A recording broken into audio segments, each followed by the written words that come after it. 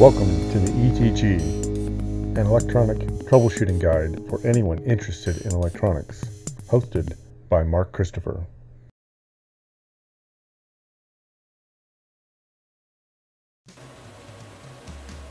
Hey there, electronic troubleshooters.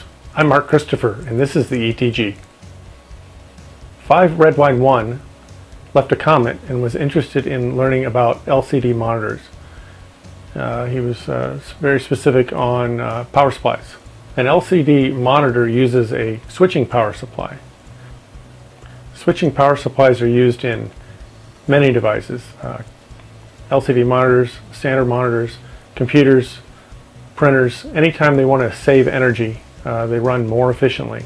They're also used when you want to increase the voltage. So let's say you're putting in a battery voltage of 6 or 7 volts and you need 15 volts. That's a prime example of a switching power supply. They're also used in the generation of negative voltage. So if you're using an op-amp that uses both positive and negative voltage, a switching power supply is ideal for that if you have a single source for your power, like a battery. Now, I can't think of any better way of learning how to troubleshoot a switching power supply than to actually build one. I recently ran across Dave Jones's EEV blog, episode 110, and he goes into great detail on how to design one. He uses the MC34063 controller, and it seems very simple to use. So I recommend you watch that video.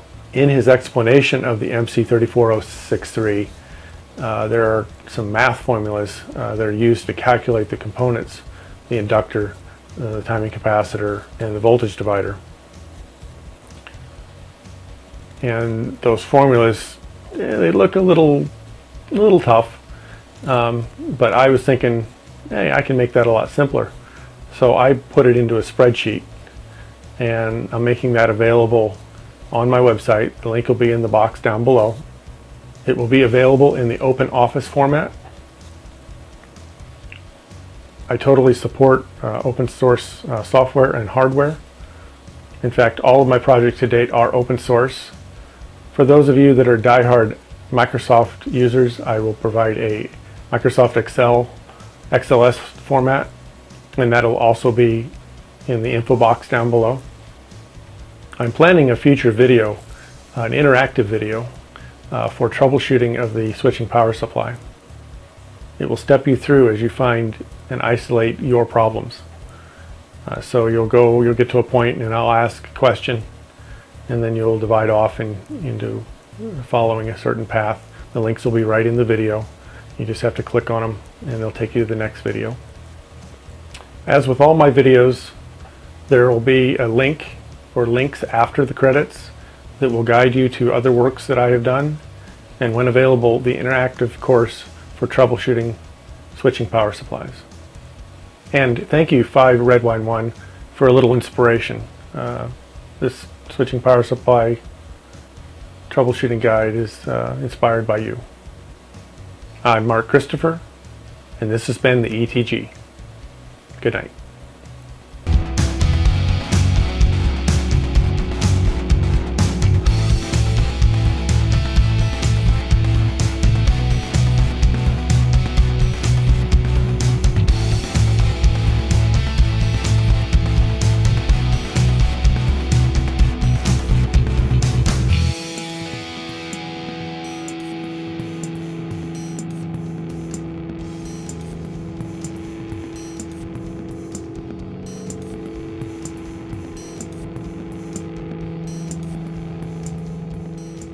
Music by Kevin MacLeod.